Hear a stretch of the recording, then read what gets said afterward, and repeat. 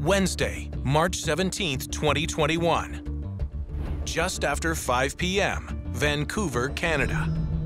26-year-old Jamie Coots is heading home after a quick trip to the drugstore.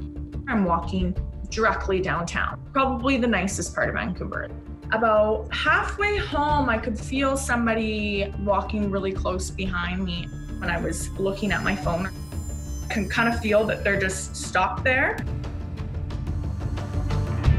Jamie feels uneasy, so she looks behind her to try and get a better look at the person. He's maybe 155 pounds. He's a small guy. I would say 5'7", 5'8", a little bit darker skin, darker hair, dark eyes. Besides his eyes, Jamie can't see the man's face. It's completely hidden by his sweatshirt hood and mask. This is very typical of someone who has ill intent. They want to be incognito so that all of their really poignant features aren't highlighted, especially their face. I put my phone away and looked up and said, "You're walking too close to me." And the man, he didn't say anything to me, so I was like, okay, that's weird. The stranger is clearly following Jamie. But why? It's possible that this stalker was trying to figure out where she lives, where she works, who she was meeting up with, trying to gain as much information about her as possible. I think he was waiting for a reaction from me to try calling 911, to running, to screaming. If Jamie calls 911, will the man hear and get angry? Instead, she decides to turn on her phone's camera. My only thought was, you can't go home. And so that's why my body told me to record what's happening. I truly thought that that would kind of deter him a little bit. I could call the police, but that couple of seconds in between stopping the recording and trying to make the phone call, he could have approached me. And that would be the access point to come grab me. When you're in a situation like this, you're thinking, I'm either going to survive or I'm not.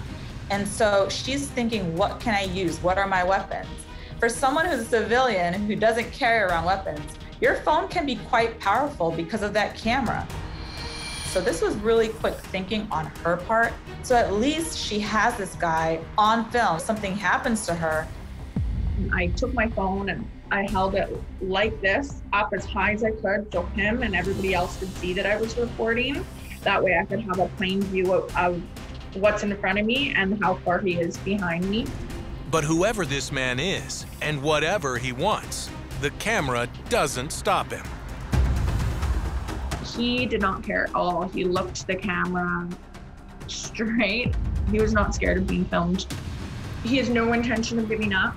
He's walking at an extremely quick pace, and you can see him kind of double step. I walked through a red light at one point, just as the light's changing, and he keep up with me. I'm definitely scared. It's the first nice day, but I'm still in a big winter jacket, and I'm walking on the verge of running, so I'm covered in sweat. My t-shirt was soaking wet. You can see him in multiple parts of the video wiping his face like this, trying to keep up with me. I continue to walk, and what should have been a 10-minute walk quickly turned into about 30 minutes. There's absolutely no other space to wonder what's going to happen next, because I'm absolutely consumed with what my next move is going to be. I'm shaking. My adrenaline's definitely at its peak. Jamie needs to outrun or outwit the man who is following her as fast as she can. My worst fear is sex trafficking or abduction. In Vancouver, we do have a big sex trafficking issue. We are one of the main ports, and there's been a huge amount of women going missing in the area. All I wanted more than anything was to go home, but I didn't want him to know anywhere close to where I lived. I decide that it's in my best interest to, one, continue reporting, and two, get somewhere that's highly populated. That's when it popped into my head, you know what, I'm gonna go to the skate park. There's a lot of people there. And if this man decided to do anything, there would be so much eyes. I went right to the absolute center of the skate park, thinking that he wasn't gonna follow me in, and he continued to follow. Nothing is stopping this man, and Jamie is panicked. I'm just trying to look for the biggest group of people and hope to get help. Hey, do you mind if I sit with you guys? This guy's literally been following me in circles for like 40 minutes, and I've been recording it. Yeah, and he's cool. literally just standing behind me, and I don't know his issue. Yeah, that's cool. Why don't you just pull up a seat? But even when Jamie sits down, the stalker doesn't go away. In the video, you can see he's either holding something or he's got fists in his jacket pockets because his hands are in there, and he's trying to pull his fists out but having kind of a hard time.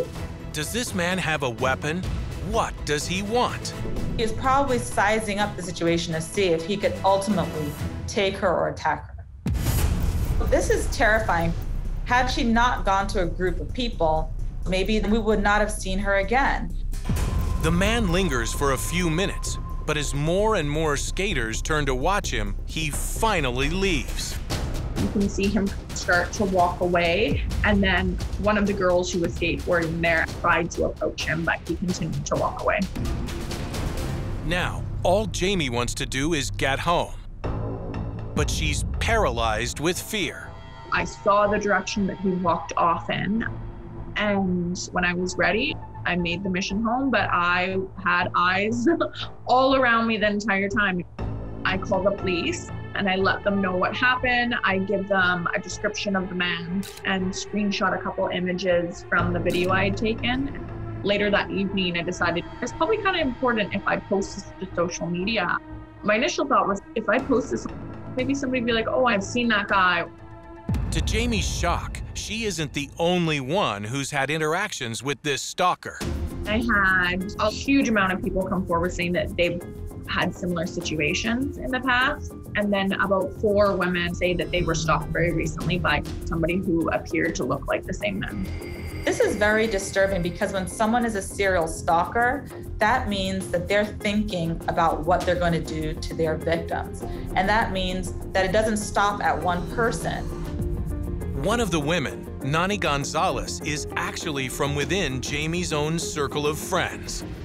10 seconds into the video, I was just like, oh my God, this was the same person that had recently followed me. Fortunately, Gonzalez says she was able to avoid the man and lost him before she reached her home. By the next morning, I had hundreds of messages asking me to go public. Social media sleuths are eager to help Jamie figure out who the man is. People wanted to figure out exactly who he was, messaging me all kinds of crazy things that I didn't even notice to look out for. Hey, did you notice there was a car with the back window unrolled? They also point out something Jamie never saw. It looks like the stalker had something in his hand. He was grabbing something from his pocket and putting it into his satchel, which looked like a switchblade or maybe a box cutter.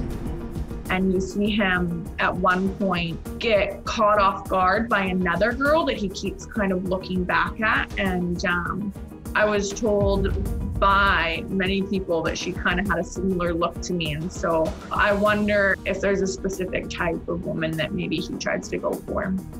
It wasn't until I had posted it to social media that I realized, okay, my intuition was right on knowing that this man, he's done it before, he's gonna do it again.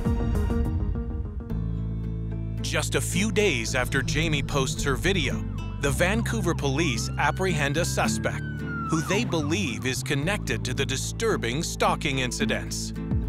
He is charged with criminal harassment for Jamie's incident. We're very pleased that we were able to arrest the right person in this case. Social media is amazing these days. You can put something on there and really reach a lot of people. The ordeal has left Jamie shaken and constantly on alert. I think about it all the time. You really don't expect what happened to happen in broad daylight. I think that your gut is the most important thing in the whole world. From my experience, I've learned that if something doesn't feel right, to trust it. And she hopes talking about her experience Also trying to process what had just happened. will help honor those who weren't as fortunate as she was. I was super lucky. There's a lot of women going missing. I don't want those people to be forgotten. And so I use this as an opportunity to speak out for them.